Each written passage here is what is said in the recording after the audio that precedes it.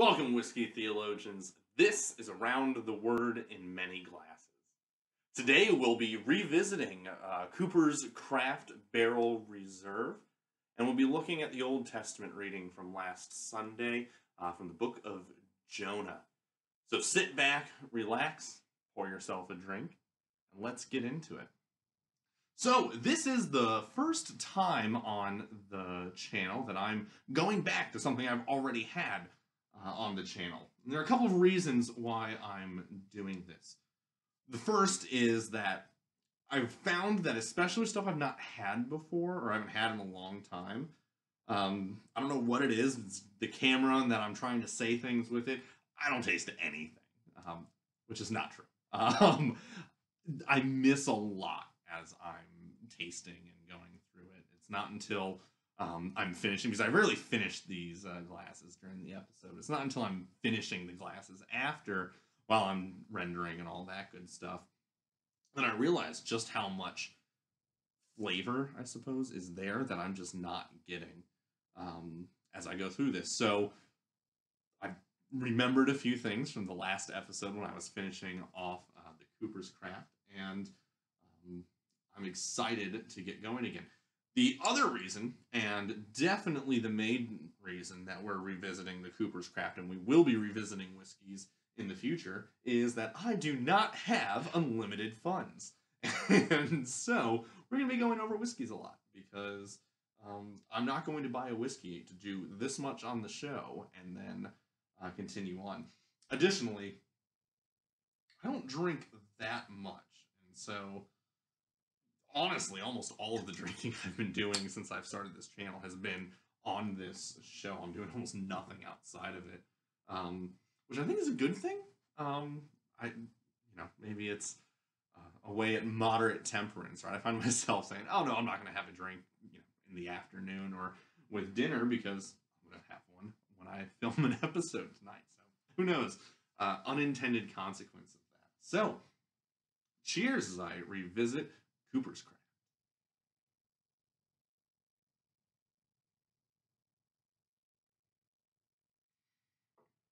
I'm liking this more the more I drink it. In fact, the reason this is the one I'm drinking today is because I looked at the shelf and I said, that one looks good, and I grabbed it, right? There's no deep meaning behind that. Oh, that would be interesting if I could find a reason, but I don't have one. One thing that I think I may have messed up on the last episode is I think I started calling this Cooper's Craft Barrel Select. This is Barrel Reserve. I don't think they have a Barrel Select. I don't know. But this one is Barrel Reserve. I got it right in the title. In fact, it was when I was writing the title that I thought to myself, I may have said the wrong thing. If I were to describe this whiskey in one word, it would be caramel. Or caramel. I don't know which way you're supposed to say that. But either way, I say caramel most of the time, I assume. It's caramel. And it's a caramel that changes over time. It's really interesting. So it starts out really sweet. Sweeter than I was expecting. And sweeter than I realized the first time I tried it on the channel. Starts out with a sweet caramel note, and then as you go through it and it goes through the different parts of your palate. I don't know that much about how palating stuff works, but and as you begin to swallow it, then you get kind of a wood fire caramel, like a charred caramel almost. I don't know. That's just the best way I can think to describe it. Then as you breathe out on the finish, it's almost like a vanilla caramel. There's definitely a vanilla, or at least what I think is a vanilla note, coming out with it. It's, like I said, I think it's caramel all the way through, but it changes, which is really interesting how that happens. I can't think of a time I've had another whiskey that does that. I've definitely had whiskeys that have changed over the course of the sit, but not with the same kind of flavor going through and morphing as you drink it. It's really I keep saying interesting. I'm like I said, it's one I'm going back to specifically because I wanted to try it again. So this is today our, what am I calling this? Monday Meditations. where I look at the previous Sunday's lectionary readings and kind of talk about them. Talk about either a text that I didn't preach on because either I wasn't preaching or I chose a different text for that Sunday, or kind of to take what I did preach on in a different direction, maybe a thought I had at some point that I, for one reason or other, decided not to go with. This one's going to be a little bit different. I'm actually filming this a week in advance. So the previous Monday meditation came out this afternoon of filming. And there's a very particular reason why I'm doing this. I am preaching this coming Sunday, and I looked through the text, and nothing happened. Usually I will read through the text and I get some sort of a direction or a vague idea in my mind. Nothing. Well, that's not true. I had one, I think, really creative idea with the gospel reading. But I think this is one of those cases where creative doesn't mean good. I think it would have been really interesting. It would have been a fun sermon to preach, possibly, but I don't think it would have been efficacious, particularly to the congregation, to the people. So I don't think I'm going to end up doing that. Of course, if all else fails, I might. So if I preach a really creative sermon, or if I did preach yesterday, 6 days in advance for me, but it would have been yesterday for all of my members who are watching. If I preached a really creative sermon on the gospel text, then I decided to go with it anyway, and who knows if that was a good idea. You can let me know. But I read the text and essentially nothing. And so I grabbed some commentaries off my shelf. A commentary I really, really like, especially for this sort of sending me off in a direction, is it's the Ancient Christian Commentary on Scripture. It's a massive set. I don't have the whole thing, and it takes the church fathers from about the first 500 years, a little bit of extension beyond that, and it compiles a number, not all, but a good amount of thoughts on just about every verse of the Bible. Certainly every verse in the New Testament. Old Testament has some bigger spaces. It's a really awesome commentary. It's definitely on the academic professional level. It's not like it's confusing, but it gets pretty technical. Sometimes you have to take certain things guys are saying with a grain of salt because, well, they were speaking 1700 years ago. And sometimes they're just talking about something completely different, or they go off into allegory land, and sometimes that's great, but sometimes it's not. So I did that. I only had one of the commentaries, is the gospel again. So I grabbed my Ancient Christian Commentary on Mark off the shelf, and I read through the whole section, which I tend not to even do. I usually just read through the overview, and that's usually enough to get me off and go into the races. But nothing. Not even, yeah, it was completely no help at all. And so, in a desperate attempt, I went over to my collection of Luther sermons, and I don't think, at least in the collection I have, I did not see him preaching on any of these texts. So, here's where we are. I am going to use this as a brainstorming session to see if I knock any stones loose in my brain. I'm talking through the text with you guys. And the one I'm choosing to do that with, because I think there's something there, I kind of want to preach on this text, is the Jonah text. We have a reading out of Jonah. Specifically Jonah chapter 3, talking about the proclamation of Jonah and the repentance it produces in the Ninevites. And I think maybe part of the reason I'm struggling with this one is I know what the lectionary is really, really pushing for. The gospel text is the fishers of men, right? The call of Simon and his brother, Simon and Andrew, James and John. Come, I will make you fishers of men. They immediately leave their family and go. And I think that's why the Jonah text is there. I even think that the epistle reading, I think this is one of those Sundays where the epistle reading matches.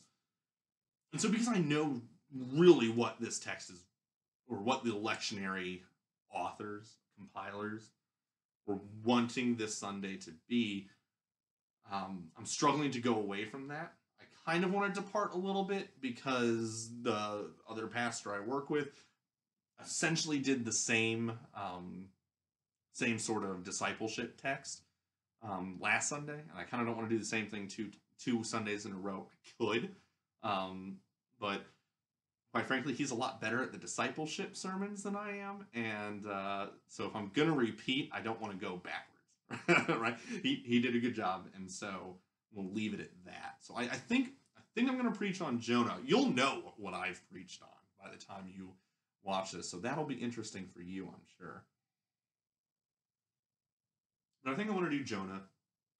I want to kind of think through some things with you.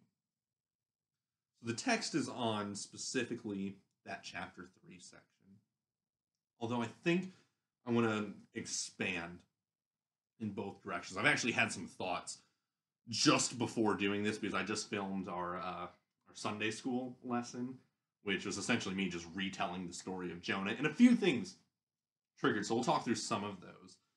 But what I want to do to kind of start this out, I'm saying start it out and we're 11 minutes in. This might be a long video, which just means I don't know what I'm talking about. But what I want to do to start this is actually kind of hit that part of the book of Jonah that we skip. It's 4 chapters long. It's not a long book, but there's a section in there that is always skipped over. I shouldn't say always, almost always. It's like 25% of the book that just gets glossed over. And I think it's a real massive shame that it gets left out because I think it's, in some ways, the heart and soul of the book. It certainly is what Jesus thinks is the heart and soul of the book of Jonah. So let me read that. And this is chapter 2. It's Jonah's prayer. You may or may not have known this, but when Jonah was, in the belly of the fish, he prayed to God. And we have his prayer written down. And we'll talk about the whole fish thing in a little bit, because I think there's an interesting detail that is potentially missed. Might not be right. It might be reading into the text, but we'll get to that when we get to it. Let's talk about the prayer first. So let me read it before we get going. So this is the entirety of chapter 2 that I'll read here. Then Jonah prayed to the Lord his God from the belly of the fish, saying, I called out to the Lord out of my distress, and he answered me. Out of the belly of Sheol I cried, and you heard my voice. For you cast me into the deep, into the heart of the seas, and floods surrounded me. All your waves and your billows passed over me. Then I said, I am driven away from your sight, yet I shall look again upon your holy temple. The waters closed in over me to take my life. The deep surrounded me. Weeds were wrapped around my head at the root of the mountains. I went down to the land whose bars closed upon me forever. Yet you brought up my life from the pit, O Lord my God. When my life was fainting away, I remembered the Lord, and my prayer came to you in your holy temple. Those who pay regard to vain idols forsake their hope of steadfast love. But I, with the voice of thanksgiving, will sacrifice to you what I have vowed I will pay. Salvation belongs to the Lord. And the Lord spoke to the fish, and it vomited Jonah out upon the dry land. It's an amazing prayer. I remember when I read through the book of Jonah in late high school, early college, this is when I read through the whole Bible, that the weeds surrounding Jonah's head, that's always stuck with me. I don't know why that is what really stood out, but whenever I think of Jonah's prayer, I think of weeds surrounding his head. But did you catch how Jonah talks? Jonah speaks of him being in Sheol, which is the abode of the dead. It's a bigger topic than we have time for. Talks about how the waters and the land even has swallowed him up forever. Jonah speaks here as if he's dead. Who knows? We'll talk about that. But Jonah speaks as if he is dead, that he has died in the fish, or or died in the waters. And yet the Lord heard him.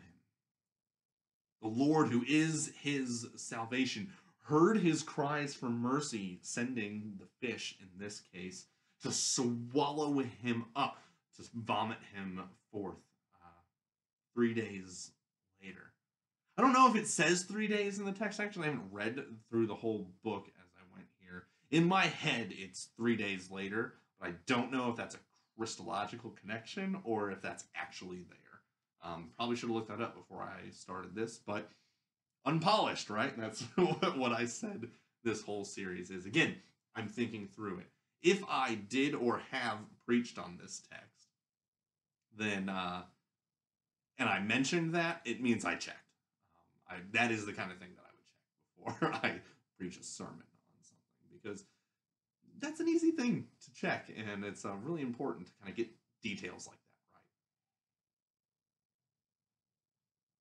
But either way, Jonah's in this fish, and he's crying out for mercy. He speaks about the Lord will save him. I love that last section, so starting with verse 7. When my life was fainting away, I remembered the Lord, and my prayer came to you in your holy temple. Those who pay regard to vain idols forsake their hope of steadfast love. But I, with the voice of thanksgiving, will sacrifice to you. Jonah knows he's getting through this. Jonah knows that he will be delivered, and he'll be able to sacrifice to God once again. I will sacrifice to you what I have vowed I will pay. And then the triumph at the end of the prayer. Salvation belongs to the Lord, which we see in the book of Jonah. Jonah is saved more than once, I would say, by God. Clearly here. The Ninevites are saved. Their salvation comes from the Lord. And of course, if we start pushing this towards Christ, the salvation of Christ comes from the Lord. Awesome, awesome prayer. Let's talk about that. I made two offhand references, not that offhand, to Jonah dying.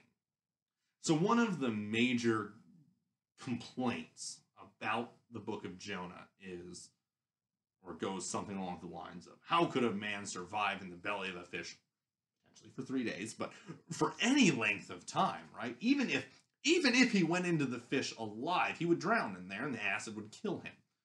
Right? He'd suffocate. There's no way he'd be able to get from wherever he was to dry land in time. So, the complaint is that the book of Jonah is completely unbelievable because Jonah survived his encounter with the whale. I don't think he did. I think Jonah died. There's no reason to believe that he didn't. His prayer seems to say that he has died, right? It says that he's descended into Sheol, that the earth has swallowed him up. This is language you use when you are speaking of death. Yes, it can be used metaphorically. I mean, this is used in the Psalms in a clearly metaphorical sense. But I'm very much not convinced that Jonah lived through this, right? If we're willing to say that God performed a miracle in having Jonah swallowed up by the fish, miraculously preserved within the fish, and then spat out however long later, why is it a stretch for us? Why are we afraid to say that the miracle here is not that Jonah survived this whole ordeal, but that he was resurrected, right?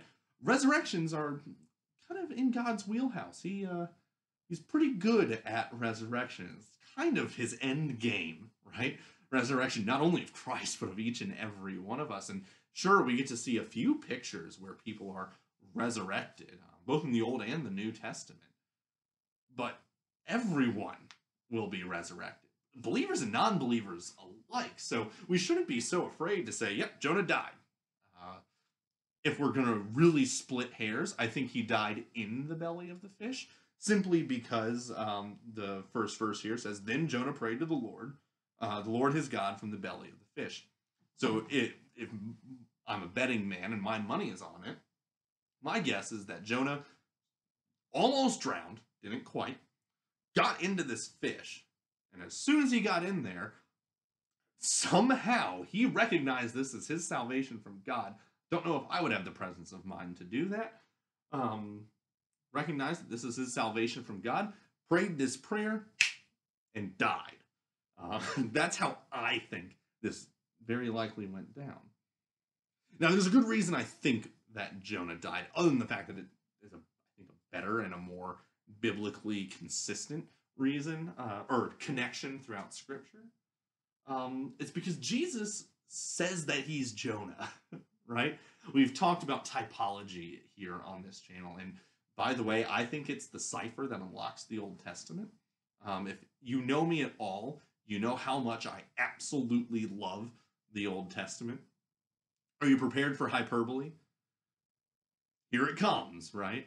I've often hyperbolically joked that I don't need the epistles, right? Throw them out. I just need the Old Testament and the Gospels, and I'm good. You don't even need the Gospels, almost, right? Again, hyperbole warnings here. If I knew how to edit, I'd put like big flashing warning signs here. So just imagine them. Jesus is just so prevalent in the Old Testament, right? We see, I think, and Jesus tends to think as well, that he's in this story, that the story of Jonah is not about some dude who, was disobedient and got thrown over, eaten by a fish, and then reluctantly preached to the Ninevites. But Jesus tends to think, he says so himself, the sign of Jonah, right, is him dying, being swallowed not by a fish, but by the grave, right? Seems to be reflective in Jonah's prayer. It's too far, but it's almost as if you can imagine Jesus praying this prayer in the tomb. Obviously, he's not, because he is dead in the tomb until he's resurrected, but who knows? Maybe this could be the first thing that Jesus said or thought after his resurrection, right? Maybe before he, blasted the stone away, scared the guards half to death, and just waltzed out, maybe he stopped and prayed this prayer to God. Absolutely no way of knowing, but it's possible. But think about it. Go back through. I'm not going to reread it because, like I said, I think this is already going to be a pretty long episode. Reread that prayer, and instead of it being Jonah in the belly of a fish, think of it as Jesus in the belly of the earth, in the tomb. That's what Jesus says is going on here. And so I think this kind of is pushing me towards where I think I might go / have gone with the sermon.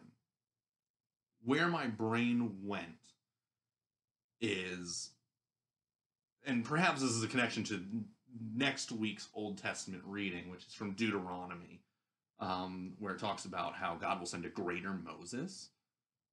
What if we pair Jesus and Jonah and compare them with one another? By the way, this is, if you are curious as to how my sermon writing process goes, this is pretty par for the course. In fact, I'm doing it currently. So again, we'll see if I think this is a good direction to go, or you will already know I have yet to see.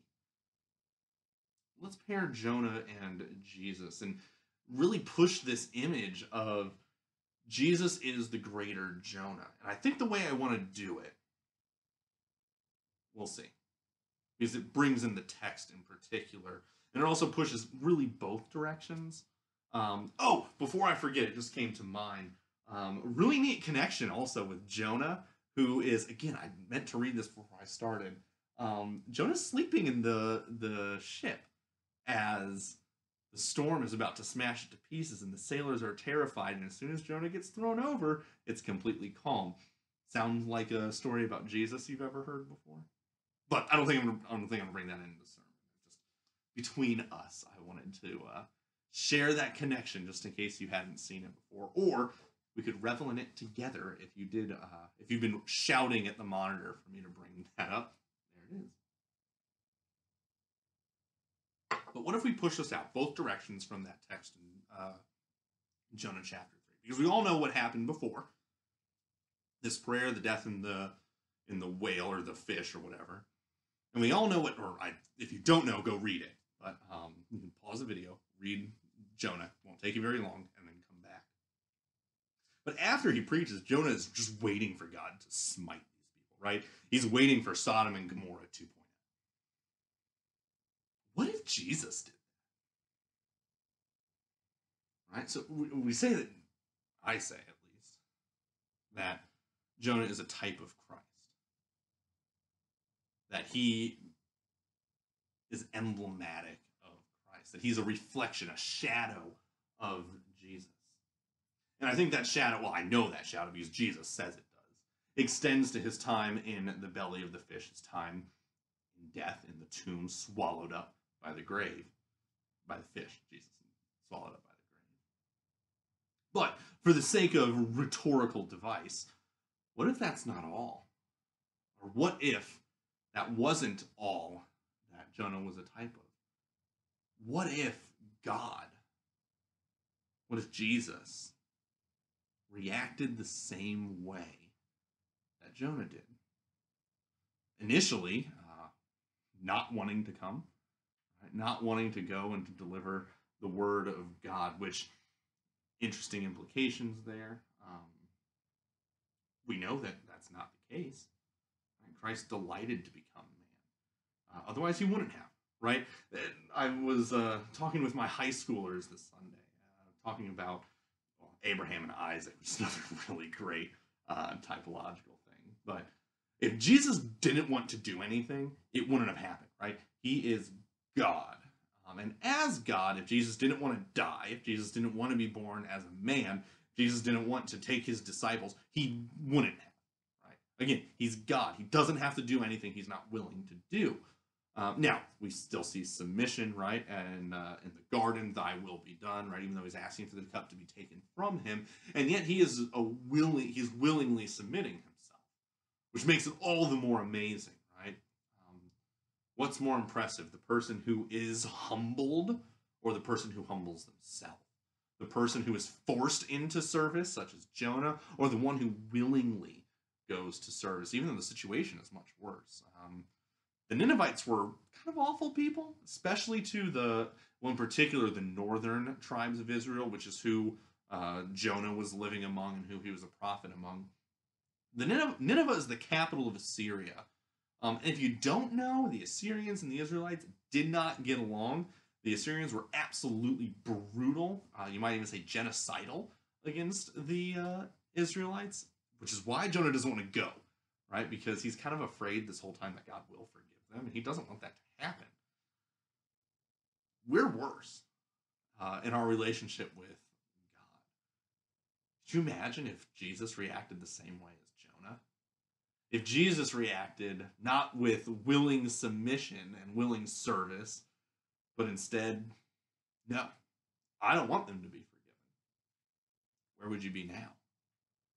Or after Jonah died, was resurrected and preached God's forgiveness, right? Jonah goes to watch Sodom and Gomorrah 2.0, as I've said. What if Jesus did? Could you imagine, instead of ascending into heaven to plead before the Father upon our behalf, to be the intercessor, the one who comes in between the judgment seat and us, then instead of ascending into heaven, Jesus climbed the nearest mountain. Let's say Mount Everest, right? It's not the nearest mountain. I understand that, but you can see the most. And he just waited for God to annihilate the world. How it's shocking to think. So different is the love and the mission of Christ to the reluctance of Jonah. So shockingly different that this type of Christ and the fulfillment in our Savior, who does not disdain the fact that he must come to save us poor, miserable wretches of sinners, but instead does so willingly, does so happily, joyfully, even. Not being forced into the tomb because he was disobedient, like Jonah, but rather going to the tomb willingly. So that as Jonah's prayer concludes, salvation might belong to the Lord, so that salvation might belong to Christ. What if? So, I think this is where I'm going to end my musings ruminations, ramblings, if you will. Um, it'll be interesting.